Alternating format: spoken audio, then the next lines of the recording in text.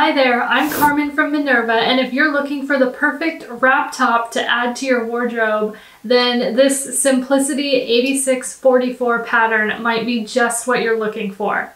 I really love wrap tops because they're super comfy and they're really great for pretty much any season depending on the pattern and the fabric that you choose. And I also just feel like they're that perfect combination of casual and looks great with jeans, but also it can be dressed up and great for a special occasion. So today I'm going to be sewing up view B, which is this full-length version with these beautiful drop shoulder voluminous sleeves with this gathering detail at the wrist. And really this pattern has a lot of really great sleeve options and length options, so you can really put together your perfect wrap top by mixing and matching all the design details included in this pattern. So for my wrap top today, I'm going to be using this beautiful Lady McElroy cotton lawn floral print fabric, which is really giving me some awesome spring vibes. So super excited about that. And of course, if you want to check out any of the supplies, the fabric, the pattern, anything that I use in this video, it will all be tagged down below, so you can check that out if you're interested. But let's go ahead and get started. So this pattern is available in sizes 6 through 24, and before you go ahead and cut anything out, you need to figure out what size you are. So to figure out your size, you're going to need 4 measurements: your bust, waist, hip, and your back neck to waist measurements. So you're going to want to measure your bust around the largest part of your chest. Your waist is going to be measured around the smallest part of your waist. And your hip is going to be measured around the largest part of your hip, which is usually around the fullest part of your bum. So to measure your back neck to waist length, you need to start the tape at the base of your neck, at the back, right where that vertebrae protrudes at the base of your neck, and then measure down to your waist along your back. And this measurement is definitely easier with a friend, so if you do have someone that can help you get that back neck to waist measurement, that is super helpful. Then you'll want to choose the size of the pattern that corresponds best to your measurements. Now that we've got everything in order with the fit, we can go ahead and cut out that shirt. So for view B, you're going to want to cut 2 of the bodice front, 1 of the bodice back cut on the fold, 2 of the front facing pieces, 1 of the back facing pieces cut on the fold, 2 of the right front band, 2 of the left front band, and 2 of the back band cut on the fold, 2 of the tie end pieces, 2 sleeves, 2 pieces of elastic cut to the right length based on the elastic guide, 2 peplum fronts, and 1 peplum back cut on the fold. First, we need to prepare the bodice front pieces by adding some stay stitching. So to do your stay stitching, stitch 1/2 inch from the raw edge of the fabric just along the neck edge of both pieces. So that's the long unnotched side of the pieces. The stay stitching is going to help the neck edge to hold its shape and not get stretched out since it's cut on the bias. We now need to prepare the lower edge of the bodice front pieces for gathering. So to do this, find the notches along the bottom edge of the bodice front pieces, and then sew 2 rows of basting stitches between the notches, 1 at 5/8 inch from the raw edge and 1 1/4 inch further towards the edge of the fabric than the first row. Make sure that you leave long thread tails and don't backstitch on any of these rows of stitching. Once you have your basting stitches in, you can use the thread tails to gather up the fabric in between the notches. So just give it a little bit of gathering. You don't have to be too particular with it yet.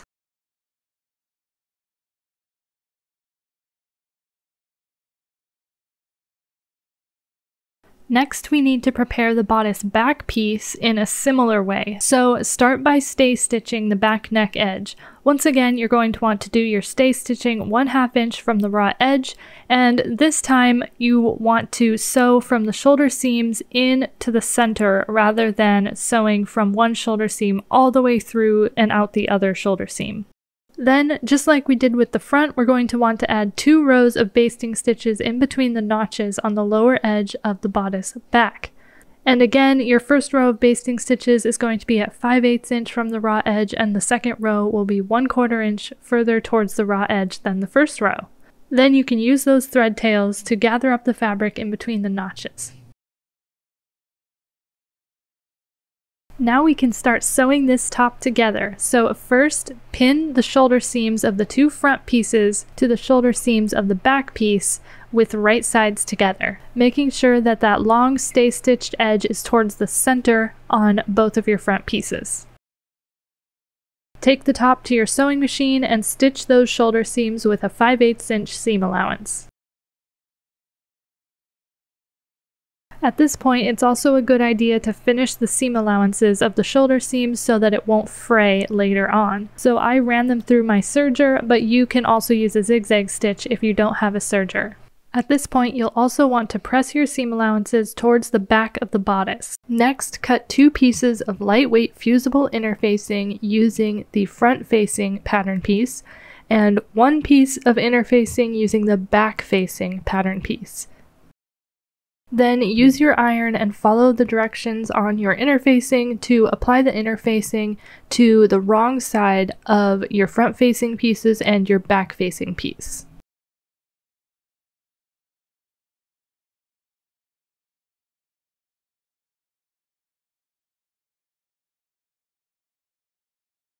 Then pin the front-facing pieces to the back-facing piece at the shoulder seams with the right sides together. The shoulder seams are going to be the flat side of the 2 front-facing pieces, not the angled side. Once you have it pinned, go ahead and take it to your sewing machine and sew those shoulder seams with a 5/8 inch seam allowance. At this point, just like we did with the bodice front and back pieces, you're going to want to finish that seam allowance either with your serger or your zigzag stitch and then press the seam allowances towards the back. Now we need to finish that long unnotched edge on the facing. So to do this, first stitch with a 1/4 inch seam allowance all the way along that long outer unnotched edge. Once you have that stitching in place, take the facing to your ironing board and turn the edge under to the wrong side right along that stitching and iron it in place. You'll also want to add pins to make sure that it's going to stay nice and flat.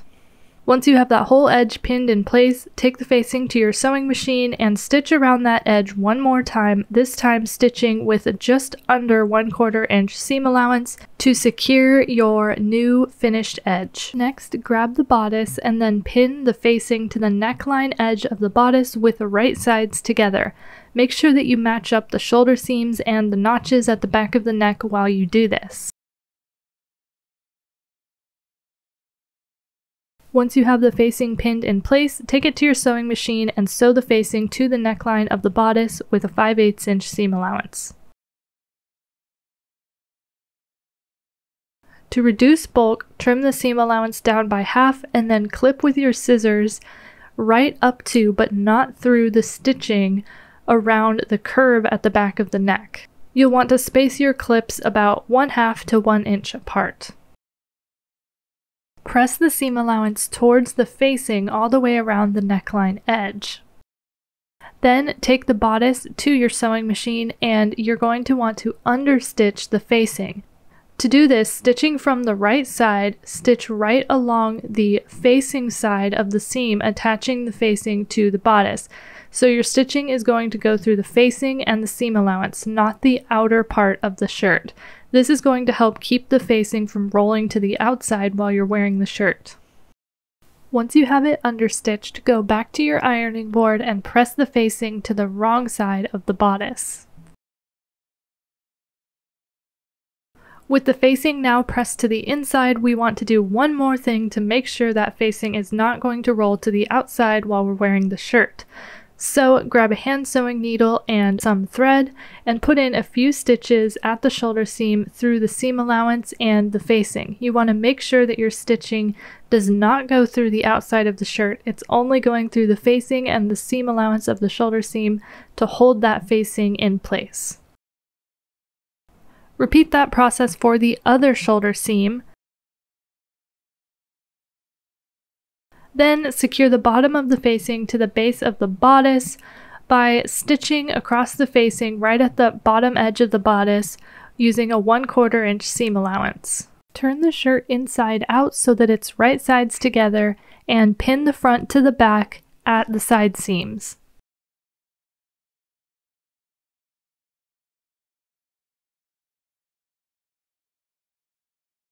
Take this to your sewing machine and stitch those side seams with a 5/8 inch seam allowance. It's also great if you stitch the side seams twice so that you can really make sure it's going to be a strong seam. Finish your seam allowances and press the side seams towards the back. Then you can set the bodice aside for later because it is time to start working on the bands. Cut one piece of lightweight fusible interfacing from the right front band pattern piece, one from the left front band pattern piece, and one from the back band pattern piece. Then, following the instructions that came with your interfacing, apply your interfacing to the wrong side of one of the right front band pieces, one of the left front band pieces, and one of the back band pieces. Next, with right sides together, pin the interfaced right front band piece to the right-hand side of the interfaced back band piece. Then stitch them together along this seam. Press the seam allowances open and then set the band pieces aside for later because it's time to start on the tie. You should have cut 2 tie end pieces, so for each one, fold them in half lengthwise with right sides together and pin it in place.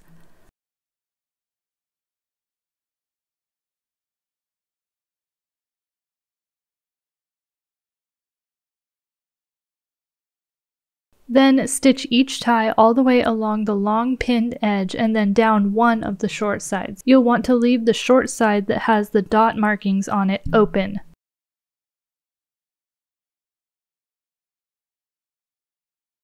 Trim the sewn corners at an angle close to your stitching to reduce bulk. Then turn both tie pieces right sides out.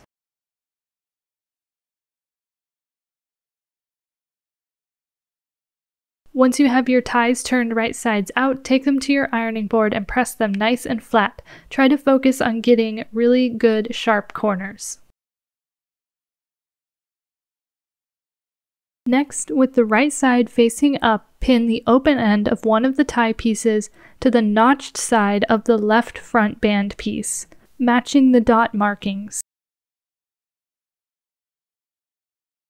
Pin the open end of the other tie piece to the unsewn end of the right front band piece, also matching the dots. Then use a long basting stitch to attach both tie pieces to the front band pieces.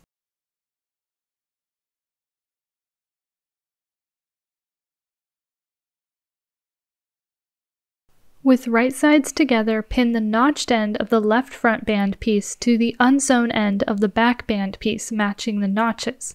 One of the ties will be sandwiched in between these two pieces.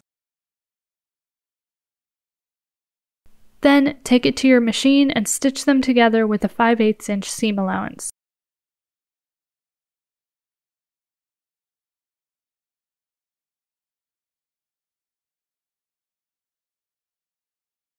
Grab the bodice that you had set aside earlier and pin the edge of the band that has more notches in it right sides together with the lower edge of the bodice. Make sure to match up the side seams, the dots, as well as the notches.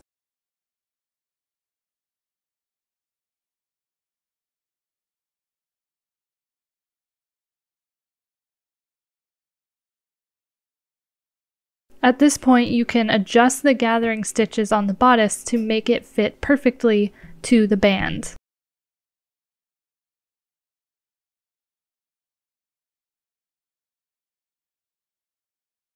Once you have your gathering the way you want it and everything is looking good, take it to your sewing machine and stitch the band to the bottom edge of the bodice with a 5/8 inch seam allowance. If you're worried that it might not look right, do this with a basting stitch first and then check to make sure you like how it looks, and if you like it, go back in and stitch it with a regular stitch length.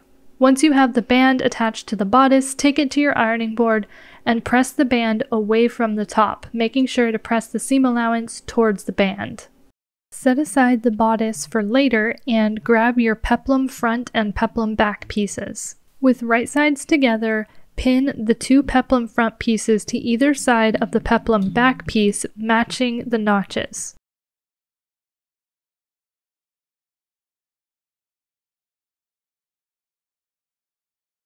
Then stitch these two seams together with a 5/8 inch seam allowance. As usual, go ahead and finish your seam allowances and press them open.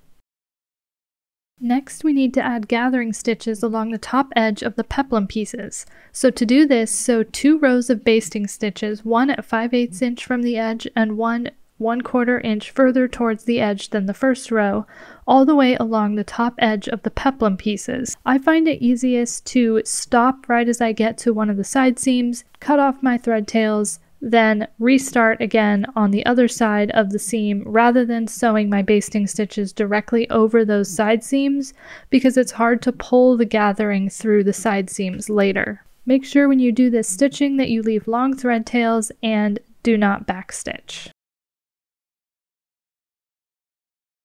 Now we need to hem the peplum. Start by pressing the hem towards the wrong side by 5/8 inch.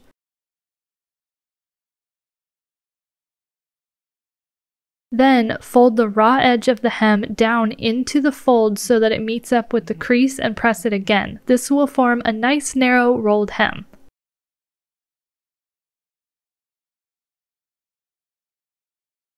Pin your folded hem in place and then repeat this folding, pressing, and pinning process to also hem the sides of the peplum.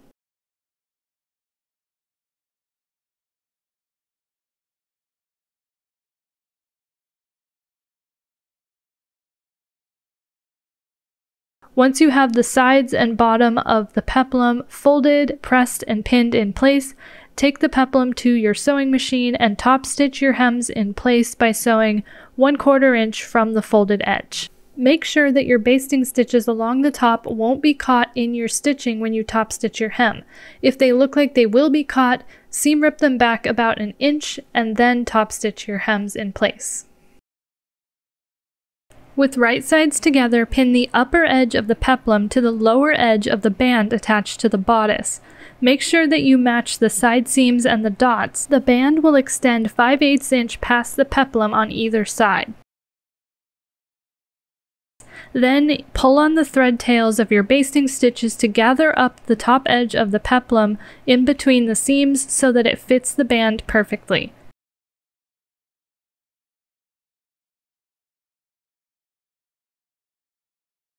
Once you have your gathers evenly formed and you're happy with them, pin the whole thing in place, take it to your sewing machine, and stitch the peplum to the band with a 5/8 inch seam allowance. Once the peplum is attached, press the seam allowances up towards the band. We now have what's starting to really look like a top, but now we need to insert the facing over the inside of the band. So grab your uninterfaced band pieces and stitch the left front and right front band pieces to the back band piece on either side with right sides together. Once again, press your seam allowances open. Then turn the long unnotched edge of the facing pieces up by 5/8 of an inch and press. Pin the long notched edge of the band facing to the upper notched edge of the band that's sewn into the bodice, with the right side of the band facing against the wrong side of the bodice. You'll also want to pin the sides of the band facing to the sides of the band that extend past the bodice.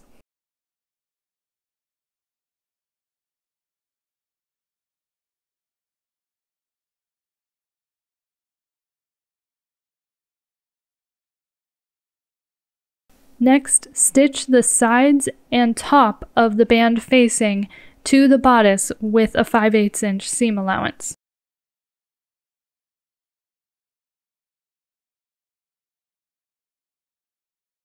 Once you have the band facing attached to the bodice, trim the seam allowances down to about 1/4 of an inch and trim the corners at an angle to reduce bulk.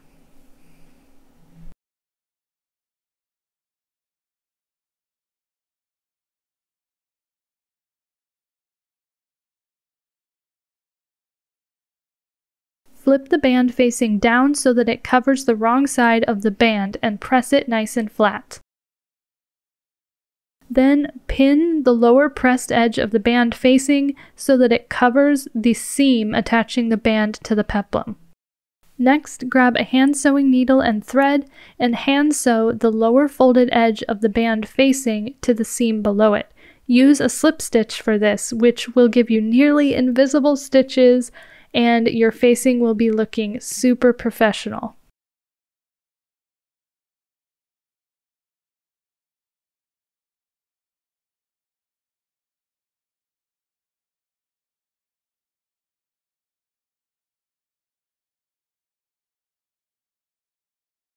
All we have left are the sleeves, so set that bodice aside for later and grab your sleeve pieces.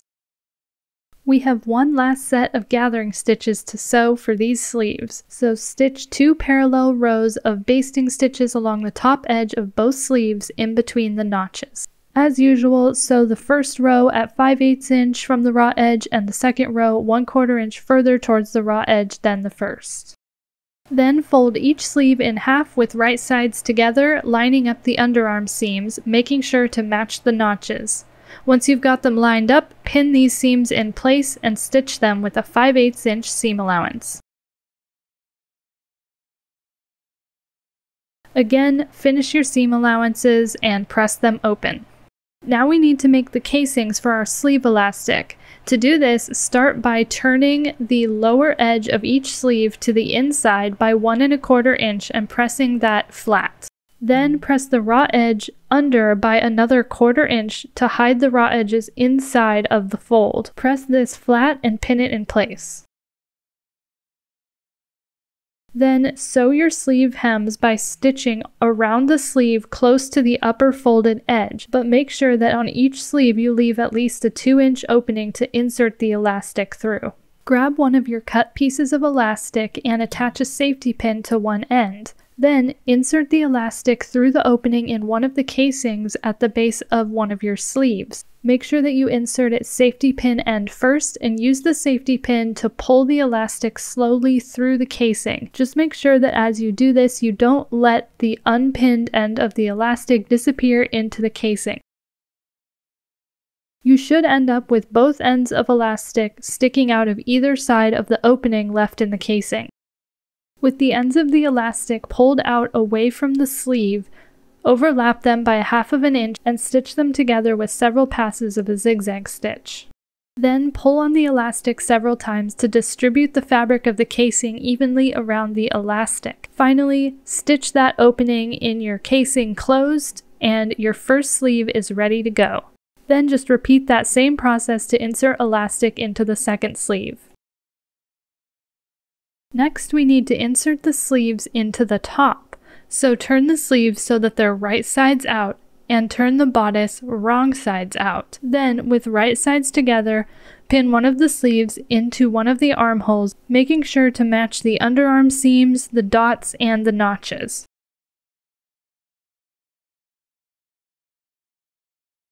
At this point, you can use the thread tails of your gathering stitches to gather up the fabric of the sleeve to allow it to fit into the armhole. Try to make sure to get your gathering as even as possible across the top of the sleeve.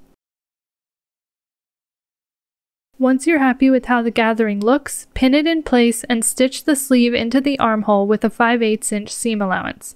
It can sometimes help to baste the sleeve in first, make sure you like how it looks, and then go back in with a permanent stitch. For a super strong seam, stitch the sleeve seam again 1/8 inch further towards the raw edge than your first set of stitching. Then trim your seam allowances down close to the second pass of stitching.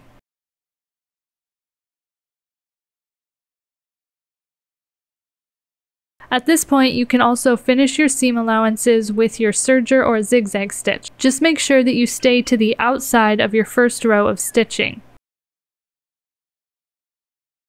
Then press the seam allowances towards the body of the top. Repeat that same process to insert the second sleeve into the other armhole. All we have left are finishing touches, just the buttons and buttonholes. So use your left front band pattern piece to mark the location of your buttonholes on the left front band piece.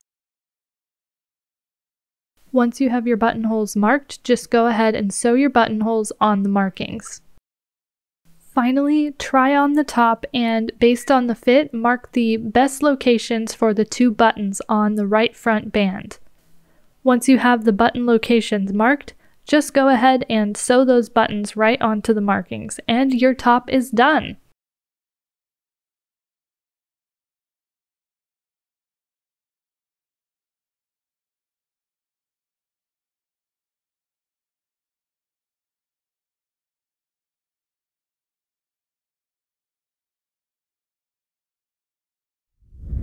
I am just loving this top. I absolutely love this beautiful floral fabric. It's making me feel like it's spring here, even though it's actually winter here right now. And the sleeves are just so much fun. So I hope that you're feeling inspired to go out there and make your very own wrap top. And like I mentioned at the beginning of this video, everything that you need to create this exact same top is linked down below to make it easy for you to find. And of course, if you have any questions at all about this project, feel free to drop a comment down below and we will get back to you. Thanks for watching and happy sewing!